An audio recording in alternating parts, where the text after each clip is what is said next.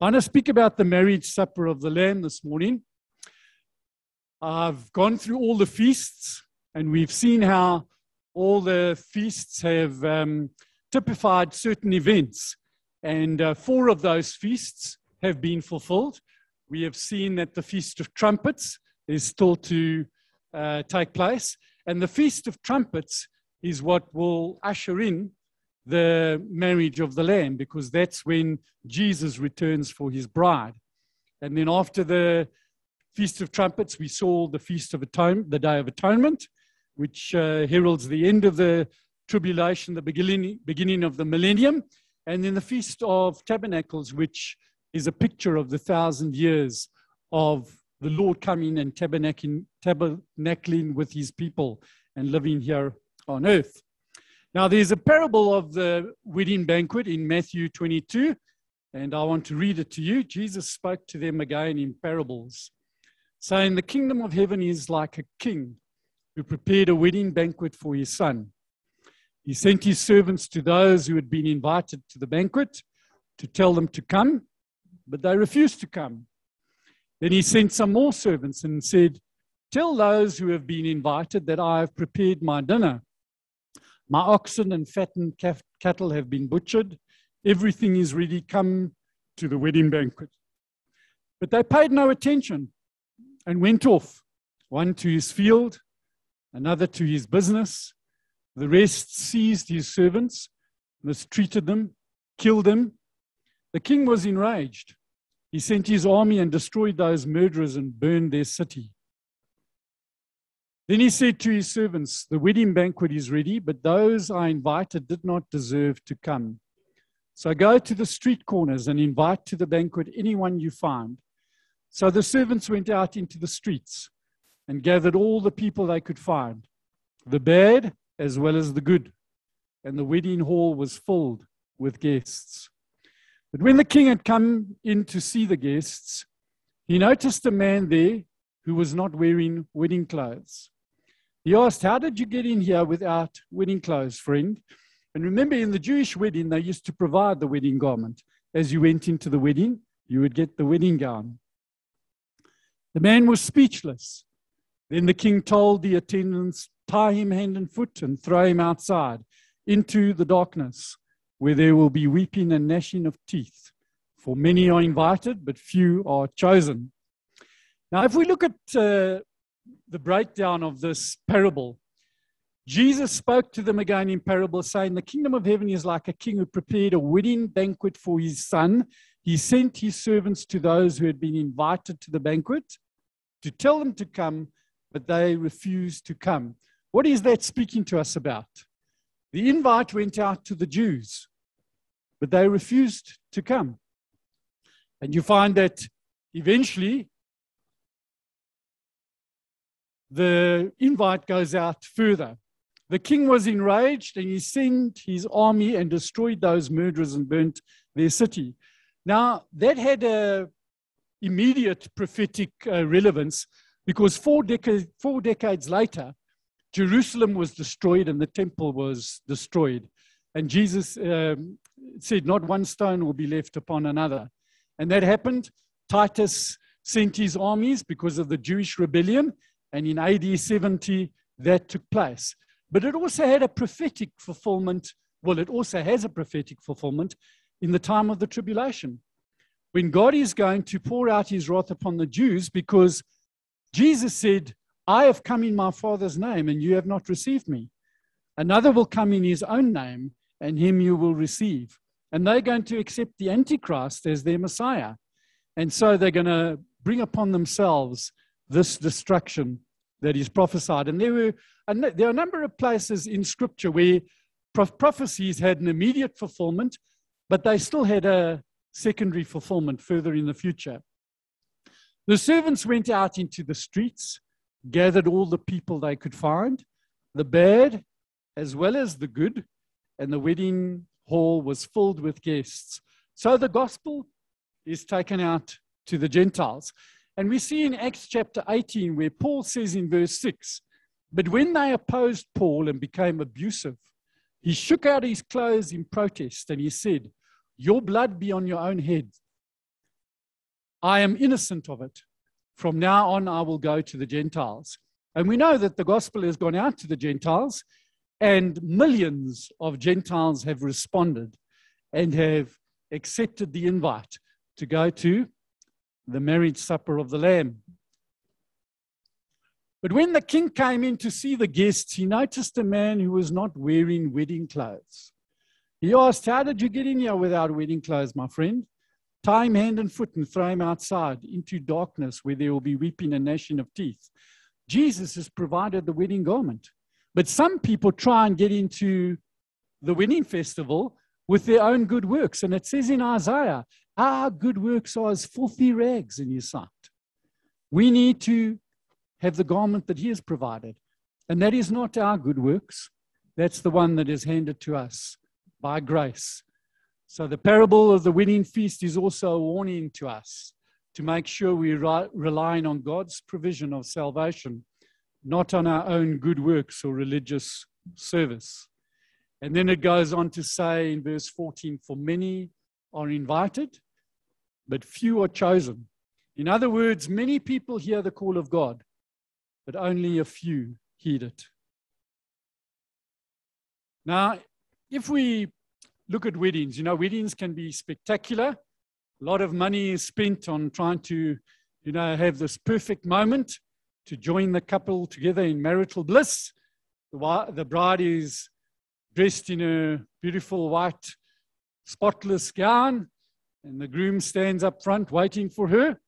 It's a special moment for that couple and for those who love them.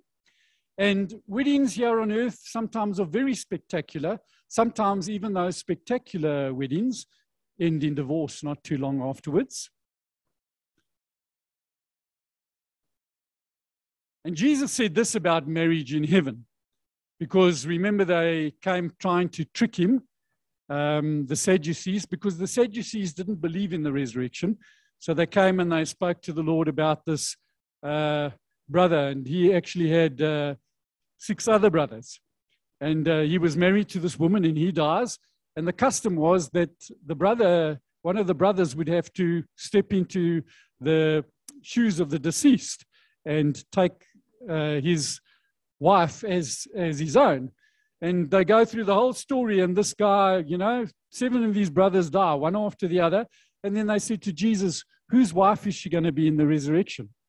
And Jesus said, "You are in error because you do not know the scriptures or the power of God. At the resurrection, people will neither marry nor be given in marriage. They'll be like the angels in heaven. But there will be a marriage in heaven." We see this clearly laid out in Scripture. Most couples are looking for a marriage that will bring them happiness. You've ever heard that phrase, the marriage made in heaven? But unfortunately, it has to be lived out here on earth. So it is far less than perfect. But there's a marriage that will be successful. And it is the eternal marriage, not made between man and woman, but between Jesus Christ himself and the believers who receive him as their Savior. Now, if we look at the traditional Jewish marriage, we find out that there's a number of stages. And I want to go through these stages because we'll see that they are pertinent to Scripture and to the process that we as the bride of Christ are going through at this particular point in time. First of all, you had the proposal, okay? And in this proposal, a wedding contract called a ketubah was presented to the intended bride and her father. The young man who wanted to marry this woman would get this contract drawn up, and he would present it to the intended bride and to her father. And included in this was a bride price, okay? So the Jews used to have to pay lobola, okay, which was appropriate in that society to compensate the young woman's parents for the cost of raising her, and also an expression of love for her. Now, Jesus offers in this present age a New Testament or a covenant. He offers a contract. He has offered this ketubah to his bride. So we, just like the Old Testament saints, we are saved by faith in God's revealed promises. They looked for faith in this coming Messiah that was promised. But we look back on the finished work at the cross of Calvary, where Jesus paid for the sins of the world. The New Testament isn't a new way to be saved, but it's a new promise in what our salvation would bring, because the offer to us in the new covenant is that we are the bride of Christ. It speaks about the wedding festival, and we'll close off with that scripture, where it speaks of the patriarchs being there. And Jesus said to the Jews, these patriarchs, Abraham and Isaac, that you lay claim to, you'll see them there, but you yourselves will not be part of it. So we have been given this promise that we can become the bride of Christ. And we can have a special relationship with him right now, but obviously going on into eternity. There's no closer relationship here on earth than the relationship between a husband and a wife. Now, this proposal had to be accepted, okay? And that's why not everybody can be saved. The Lord doesn't force anybody. You know, in certain cultures, you know, in past times, in centuries gone by, the parents used to arrange the marriage, and those that were getting married had no choice in it. But, you know, God has given us a free will, and he doesn't believe in forced and arranged marriages. We have to accept his proposal. Now, to see if the proposal was accepted, the young man would pour a cup of wine for his beloved. Now, remember, Gavin spoke a couple of weeks ago about the 4 different cups, okay? And we saw how this third cup that Jesus had at the Passover, this represented this cup, which was the proposal. So he'd pour a cup of wine for his beloved, and he'd wait to see if she drank it. This cup represents a blood covenant. If she drank the cup, she would have accepted the proposal, and they would be betrothed. The young man would then give gifts to his beloved, and then he would take his leave. The young woman would then have to wait for him to return to collect her. Now, there would be no wedding if the bride did not respond to the offer of marriage. The young man pouring the cup of wine for his prospective bride clearly symbolizes Jesus' blood that he poured out for our sins. We go to the Lord's Supper to see this truth. Jesus said in Matthew 26:28, "For this is my blood of the New Testament." Okay, Jesus had a New Testament, a new covenant, and he presented this ketubah to his bride, which is shed for many for the remission of sins. Luke 22:20 says this, "Likewise also the cup after supper, saying, This cup is the New Testament in my blood, which is shed for you." So this is the cup that the Lord gives us as a proposal. And when you celebrate communion, what you are doing, you are remembering that you have said yes. You've accepted the proposal. You have said, "Yes, Lord, I will be your bride." All the bride has to do is accept the proposal of marriage. John 1:12 says, "But as many as received him, to them gave he power to become the sons of God, even to them that believe on his name." Now remember, in 2 Corinthians, it says in chapter 6, "Come out from among them and be separate, says the Lord. Touch not the unclean thing, and I will receive you." So you see, salvation doesn't end with you receiving Christ. People often say, "Have you received Jesus?" You know, that's supposed to be, you got saved. It's not just about you receiving Jesus. It's about Jesus receiving you. And I mean, in this betrothal, the only thing that could end this betrothal in divorce, because that betrothal we'll see was a commitment of marriage. You actually had to be divorced if you were betrothed. It isn't like our engagements nowadays, which almost like are just a little bit more serious than going out. That was a commitment. But if the bridegroom found that his bride had been unfaithful, he could divorce her. He could end that. So Jesus said, come out from among them and be separate and do not touch the unclean thing, and I will receive you. When a person by faith accepts Jesus Christ as their Savior, it's a picture of the bride accepting the proposal of the bridegroom. No wonder James writes to the Jewish believers in the book of James, and he calls them adulteresses. Adulterers and adulteresses, do you not know that friendship with the world is enmity with God? Whoever therefore wants to be a friend of the world makes himself an enemy of God. Or do you think that the scripture says in vain, the Spirit who dwells in us yearns jealously? Jesus is jealous over his bride. He wants us for himself. He does not want to share us with the world. We have accepted his marriage proposal. Now, the bridegroom must have the approval of his father prior to proposing. This being his father's house, the father was the one who would say when the wedding chamber was ready and when the marriage might take place. If someone would ask the bridegroom when the day of the wedding was, he would reply, only Father knows. Quite amazing to see how many parallels there are.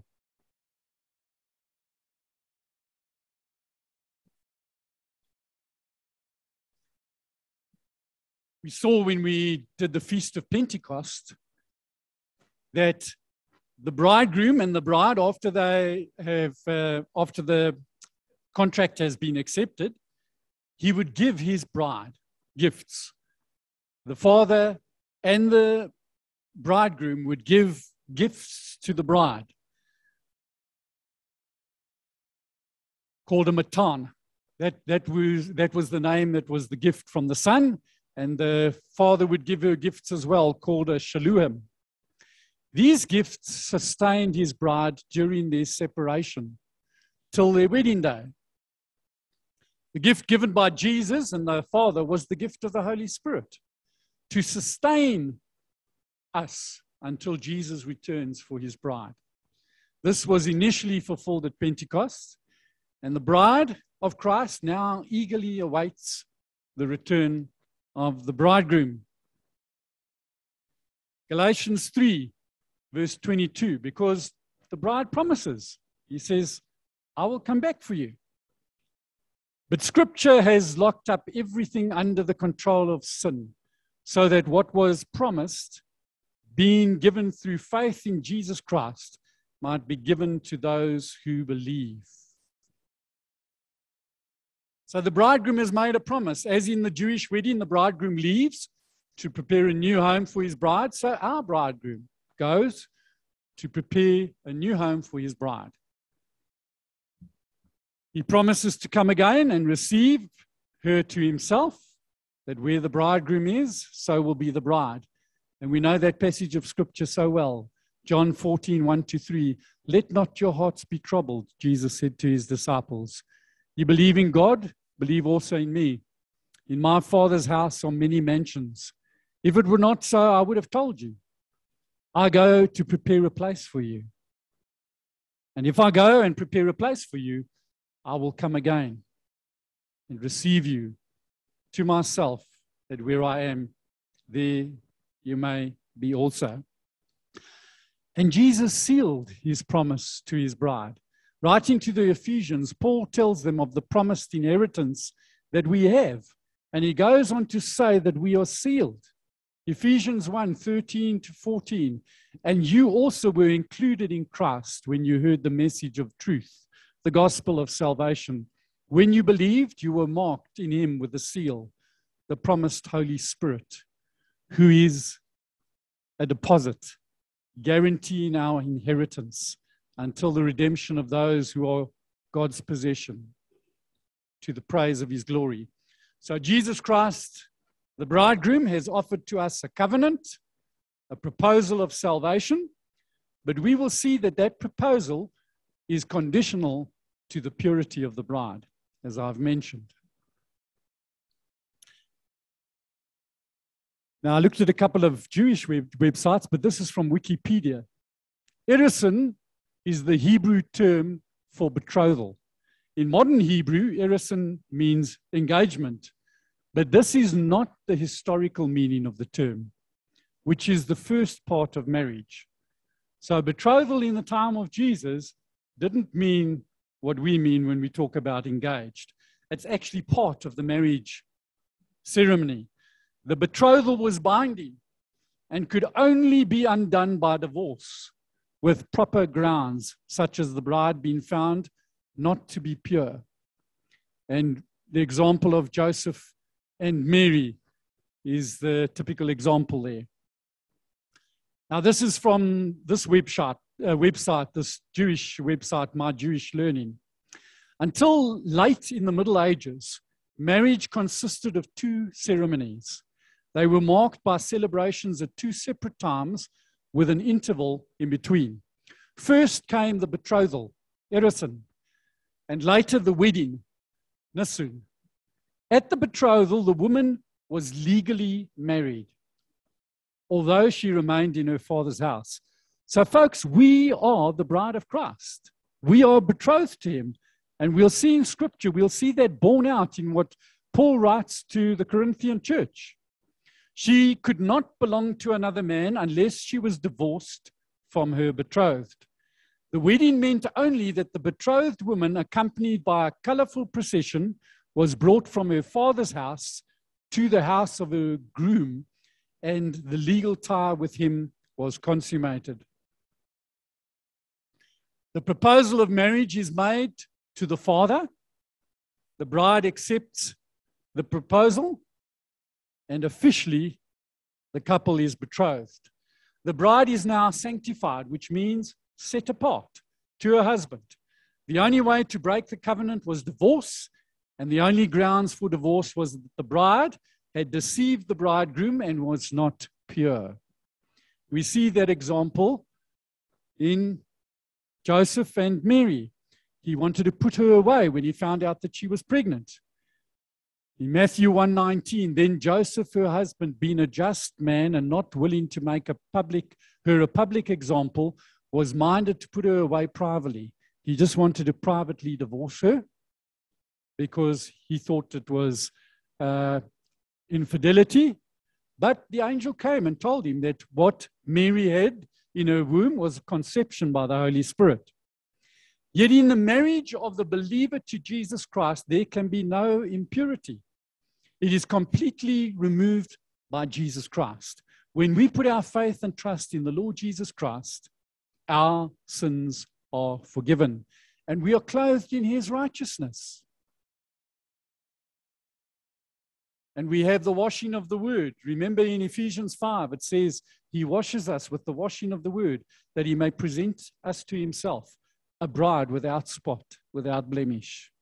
Now, betrothal pictures salvation. Like the Jewish marriage custom, the betrothal begins with a contract presented by the bridegroom. Jesus Christ is the bridegroom. He presents to all men his contract of salvation, and he's paid the price on the cross of Calvary. The bride price has been paid. All that is necessary is for the bride to accept the proposal. The price for redemption was his sacrifice on the cross. 1 John 2:2, he is the propitiation, which means the full payment for our sins. Not for ours only, but for all the sins of the world. Remember, we saw, this is my blood of the new covenant, which is shed for many for the remission of sins. So this covenant was not the only one, was not the one he made with Israel. This was a new covenant. This was the covenant that was made to those of us who become part of the church, the bride of Christ. And Hebrews 8 explains this covenant. It says, but in fact, the ministry Jesus has received is as superior to theirs as the covenant of which he is mediator is superior to the old one, since the new covenant is established on better promises. Jesus gave us a better covenant with better promises. To Israel, God promised the coming of the Messiah and the Messiah's kingdom, where Israel would be at peace and prosper. And we see that the land promises are going to come to fulfillment during the time of the millennium. He promised them that they would finally have the land that he gave to Abraham that extends from the Nile River in the south to the Euphrates in the north. Israel has never, ever had that land. If you look at Scripture, Gavin has mentioned this before.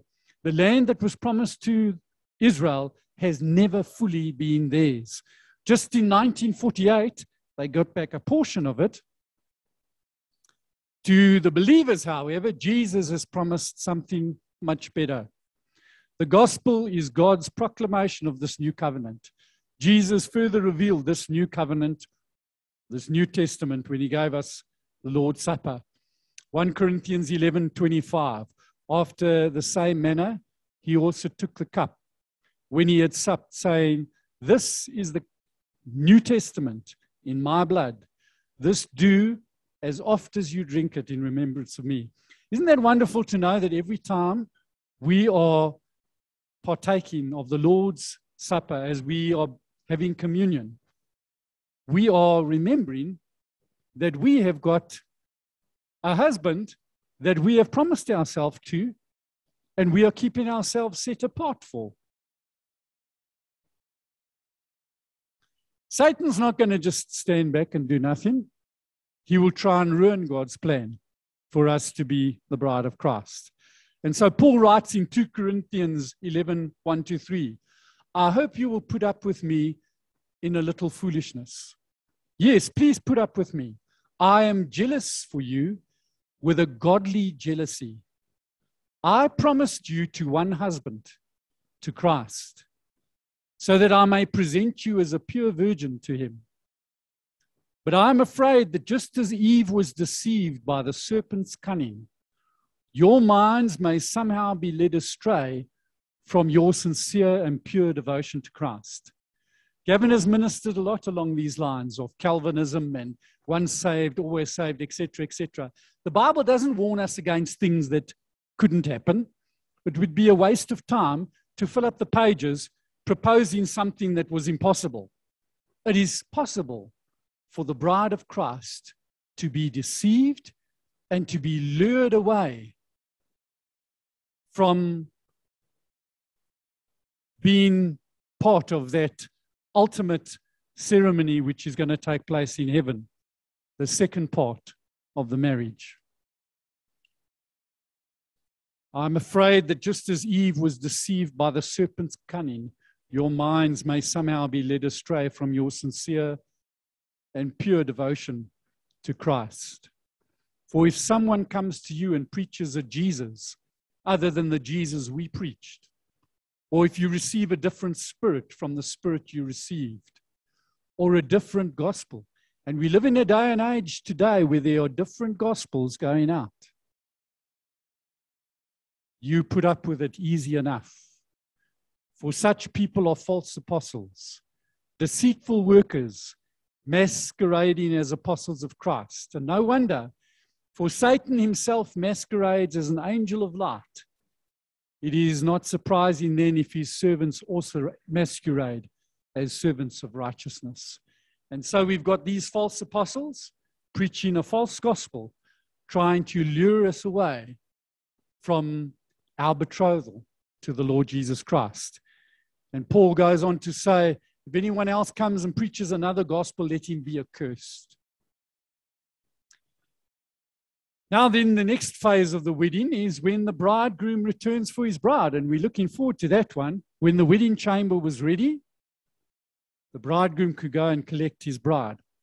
He could do this at any time, so the bride would make special arrangements. It was the custom for the bride to keep a lamp, her veil, and her other things beside her bed.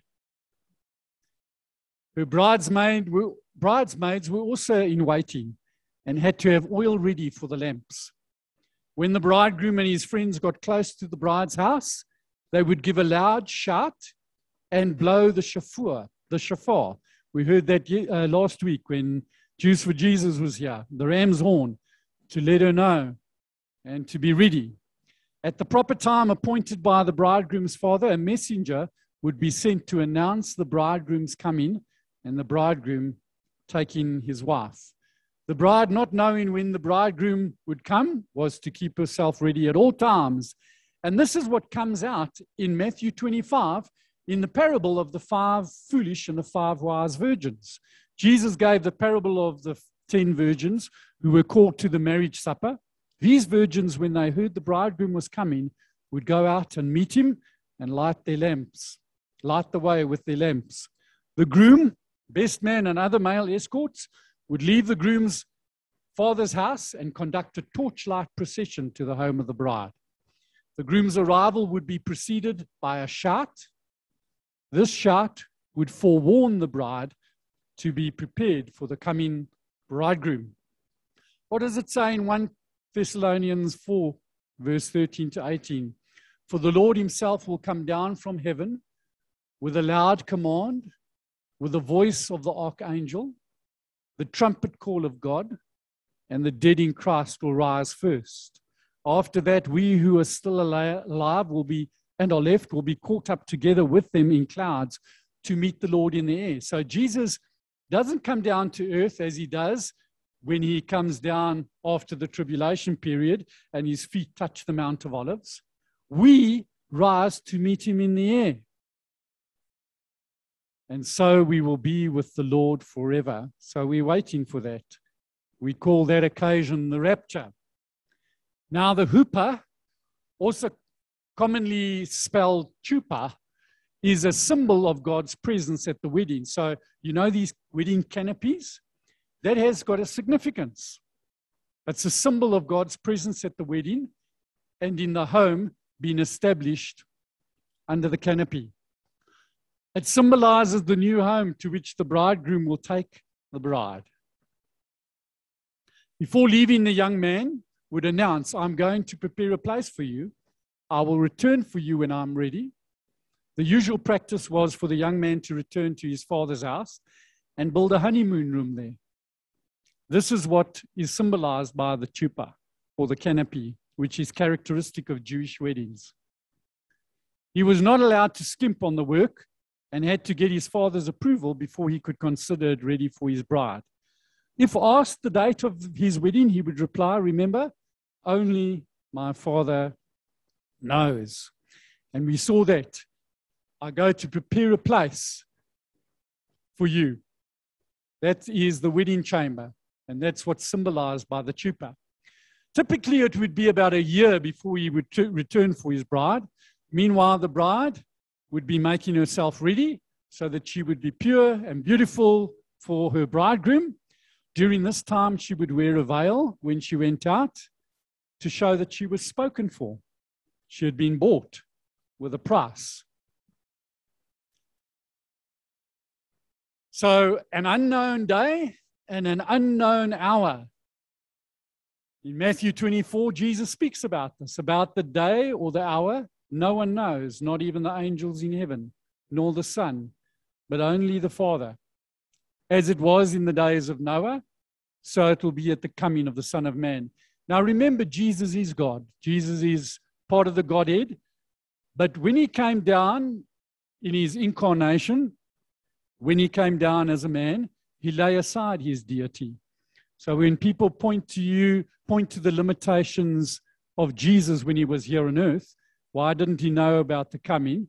Well, it's because he had laid aside his divine power, his divine knowledge. And not only that, he even said, I can do nothing of myself. He said, only what the Father does, I can do. Jesus was limited here on earth to do only what he could do in the power of the Holy Spirit. That's why he resisted the temptation to turn the stones into bread, because that wasn't the Lord's will. If he did that, he would have been drawing on his power as part of the triune God. That's why in Gethsemane, when Peter cut off Malchus's ear, he said, put your sword away. Don't you think I could call on my Father and he would send 10 legions of angels?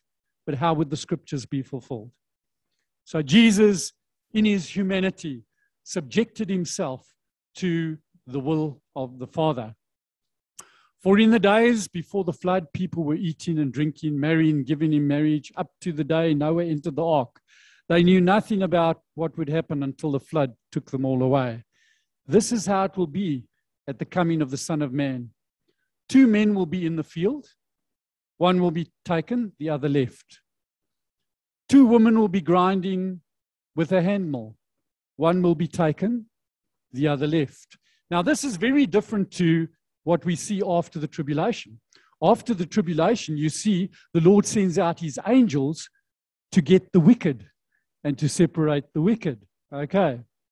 But here, the righteous are taken. 2 women will be grinding at the mill, one will be taken, the other left. Therefore, keep watch, because you do not know the day the Lord will come.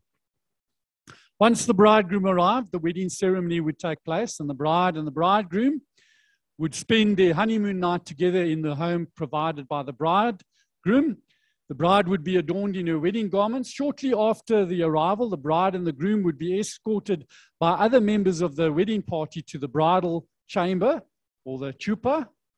Prior to entering the chamber, the bride remained veiled so that no one could see her face, while the groomsmen and bridesmaid would have to wait outside. The bride and groom would enter the bridal chamber alone. Following the marriage, there would be a 7-day feast, a marriage feast. Revelation 19:5-9 says, Then a voice came from the throne saying, Praise our God, all his servants and those who fear him, both small and great. And I heard, as it were, the voice of a great multitude, as the sound of many waters, and as the sound of mighty thundering, saying, Hallelujah, for the Lord God omnipotent reigns. Let us be glad and rejoice and give glory, for the marriage of the Lamb has come, and his wife has made herself ready. And to her it was granted to be arrayed in fine linen, clean and bright. For the fine linen are the acts, the righteous acts of the saints. Then he said to me, Write, blessed are those who are called to the marriage supper of the Lamb. So when the wedding party arrived at the father's house, the newlyweds went into the wedding chamber. The groom's best friend stood outside waiting for the groom to tell him that the marriage had been consummated. When the couple emerged, there would be much congratulation and the marriage supper would begin. Then all the friends really started celebrating for 7 days that the couple were honeymooning. Now, where do these 7 days come from? If you look at Jacob, when he worked for 7 years for Laban, the agreement was that he would get Rachel. And Gavin has shared with us recently how he was deceived by Laban, somebody who was a better deceiver than he was.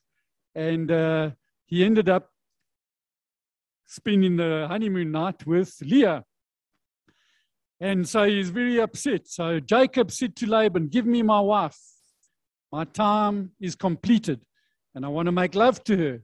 So Laban brought together all the people of the place and gave a feast. But what happens is he finds out now he slept with the wrong woman and he's been deceived. So he confronts Laban. Laban says, It is not our custom here to give the younger daughter in marriage before the older one. He unfortunately didn't give him that information in the beginning. Finish this daughter's bridal week. So notice there's a bridal week. Finish this daughter's bridal week, and we will give you the younger one also in return for 7 years of work. So he still had to work another 7 years. In Judges 14, we see another marriage, and this is the marriage between Samson and Timnah. Not something that lasted very long, okay, because this woman deceived Samson, okay. It says here now, his father went down to see the woman. This is Samson's father. And there Samson held a feast, as was customary for young men. When the people saw him, they chose 30 men to be his companions. And Samson gives them this riddle. Samson said to them, if you can answer me within 7 days of the feast, notice, within the 7 days of the feast, the feast was 7 days long, I will give you 30 linen garments and 30 sets of clothes.